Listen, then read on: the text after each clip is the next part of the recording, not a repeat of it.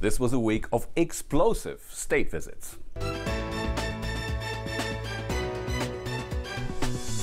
The vice chairman of the North Korean Workers' Party visited China, while the rest of the world is worried about the country's nuclear weapons.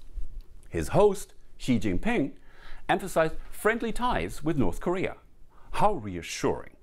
Let's hope they go easy on the drinks and stay away from those red buttons. And Jean-Claude Juncker is planning a trip to Russia, raising eyebrows in the European Parliament. Here are our do's and don'ts.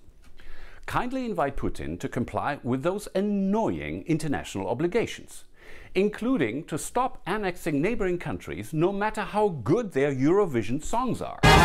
Just like in House of Cards, the Russian leader is flirtatious, so avoid traveling with your wife and tell him how good he looks, even if you have the impression you're talking to Lenin's corpse.